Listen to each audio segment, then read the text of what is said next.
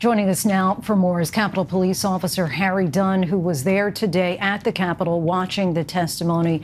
Thank you so much for joining us tonight, sir. You had suggested... Thank you.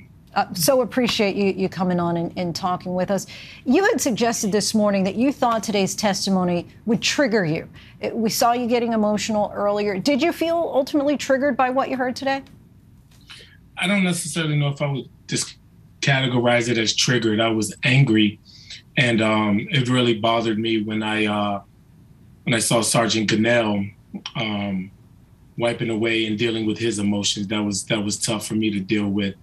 Also, when the witness or he spoke about how his life was ruined or has changed and everything like that. Well, he has 4 officers sitting in the front row whose lives have changed. Also, you have Sergeant Gunnell who just revealed to the public that he'll never be working again. You have Officer Fanone, who's no longer as a police officer. Daniel Hodges is struggling with being the poster boy of being crushed in the door against these rioters. And also in the front row, you had Erin Smith, the widow of Jeffrey Smith, Metropolitan Police officer who committed suicide after responding on January 6th.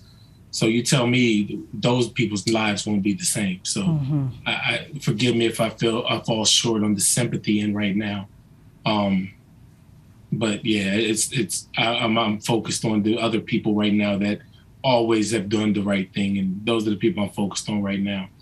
Understood. After the hearing ended, witness Stephen Ayers turned to you and other members of law enforcement sitting in the front row and apologized for participating in the insurrection. What was your response back? While it was going on, I just didn't acknowledge it. I extended my hand, but very reluctantly. I can't necessarily say I accept his apology. It was received. I heard him and I shook his hand, but yeah, like I said, I'm focused on other people at the moment, and maybe one day I will be able to accept it. I'm not one of these people that's going to say I'll forget you forever. I'll never forgive. I don't believe in that. I do believe in forgiveness, but at this moment, I'm sorry. I got nothing for you. Did you feel any satisfaction by that apology? It's my understanding that going into today, you felt he owed an apology. Yeah, so,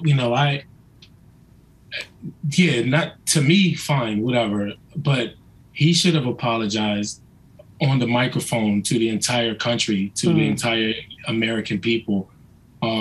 This day is a stain, a black stain, on a black mark on American history, and he is a part of that now. And he is guilty, or he is charged, he has pled guilty in that.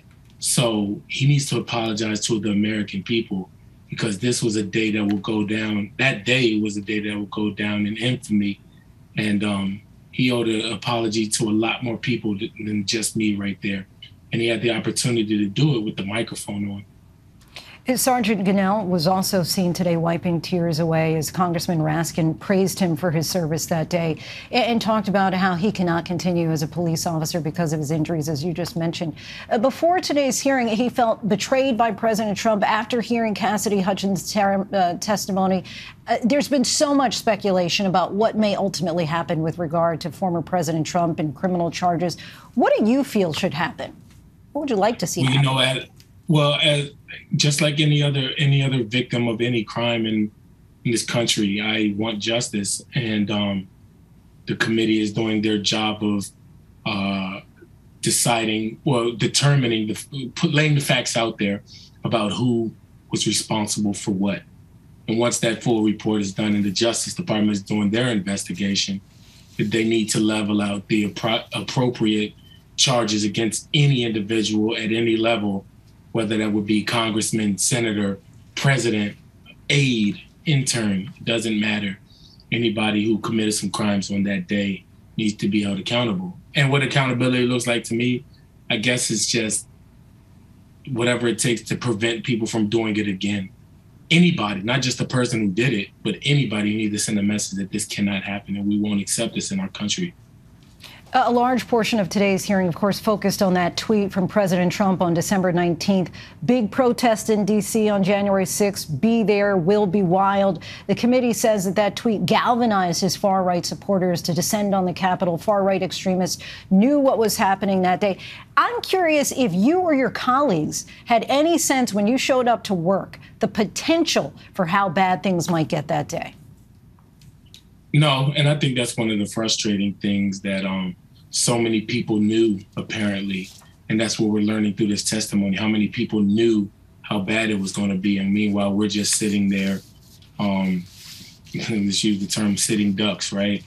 And we're just sitting there, and like I say, I feel like it's safe to say I've dealt with over 1,000 protests in my almost 15-year career at the U.S. Capitol, and the First Amendment protests, sure that people get upset, their tempers flare, but never did I imagine that I would face anything like we faced on January 6th. So no, I thought it was going to be a long day, but I didn't expect the level of violence to raise the way that it did.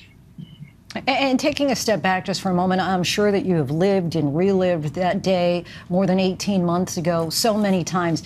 Do you feel heartened, though, that officials are finally coming forward and in some ways peeling back the curtain on what happened that day and what led up to it? I don't know. That's a difficult. I look at different. Like, why did y'all take so long? Like, why did you take so long to do it? Like, you knew that this was. Some people knew that this was going to happen. I'm sure there were people that had like a bad feeling, like Cassidy Hutchins. She said she had a bad feeling, or even Katrina Pearson that we learned today. This just doesn't sit right. Now, I don't know who they could have escalated it to, but there's like, I honestly asked the question, there's really nothing that could have been done in advance to raise the alarm even more, to alert, to do something. There was nothing that could have been done. And like I said, I don't ask that in a condescending manner. I really want an answer on what could have been done to prevent this, because this didn't need to happen. Capitol Police Officer Harry Dunn, we thank you so much for your time and your service. Really appreciate you coming on the show tonight. Thank you for having me on. It's good to talk with you. Hi, everyone. George Stephanopoulos here. Thanks for checking out the ABC News YouTube channel. If you'd like to get more videos, show highlights, and watch live event coverage, click on the right over here to subscribe to our channel. And don't forget to download the ABC News app for breaking news alerts. Thanks for watching.